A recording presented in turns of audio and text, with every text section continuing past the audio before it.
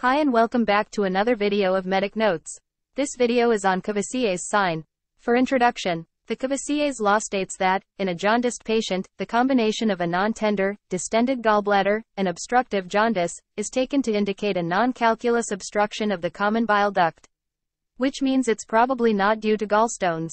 Courvoisier's sign is when there is a palpable, non-tender gallbladder in a patient with jaundice. It is commonly said to be a sign of obstruction to the biliary system by malignancy, although Courvoisier himself did not specifically associate it with malignancy.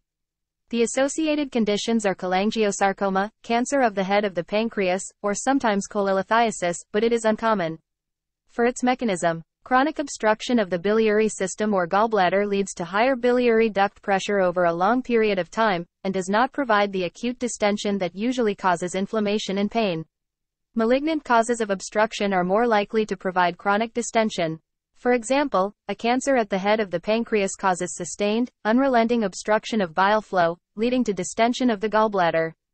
Whereas a gallstone will tend to cause intermittent obstruction with some bile still passing around the stone.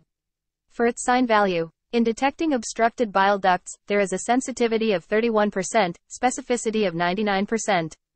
In detecting malignant obstruction in patients with obstructive jaundice, sensitivity of 26 to 55% and specificity of 83 to 90%.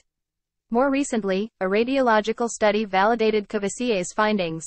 MRCP was used to look at gallbladder volumes and did show a statistically significant difference, with less gallbladder distension from obstructive gallstones seen, when compared to the volume present when neoplasms or strictures were the cause of obstruction. That's all for this video. Thank you.